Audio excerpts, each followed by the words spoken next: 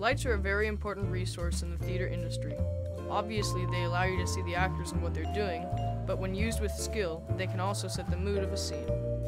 We're going to show you how to light a stage using something called the Stanley McCandless method, a lighting technique created by Stanley McCandless. He was a theatrical lighting consultant from Chicago that went on to create one of the most commonly used lighting methods today. But more about that later. First, you need to know how to hang your light fixture. There are a few pre-steps you need to perform before you go up on your ladder. The first is to get a wrench. Make sure that there's a wrist strap, or idiot string, on it so that you don't drop it. Next, get your ERS light fixture. Now that you've done this, you can get up on your ladder.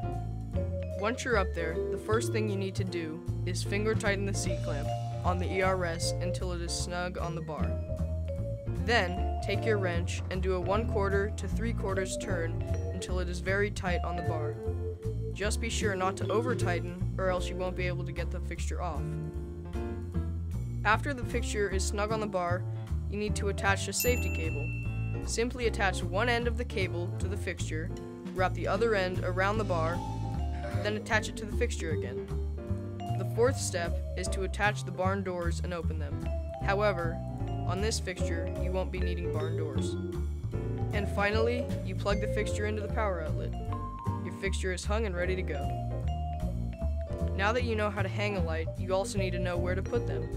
One of the most commonly used lighting techniques in the theater is the Stanley McCandless method.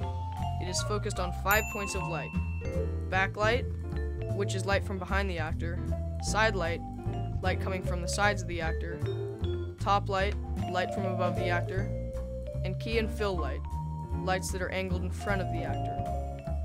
Backlight, side light, and top light are all used to give depth and dimension to the stage and the actors, while key gives a warm feeling and fill light provides a cooler mood to the stage.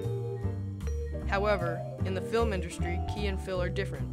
In filmmaking, key is your brighter, more dominant light, while fill helps light up any shadowed areas. Once you have those 5 important points of light ready, your stage should look a little something like this. You've got to go through me. Hopefully this video has taught you how to hang a light fixture and properly light a stage. Thank you.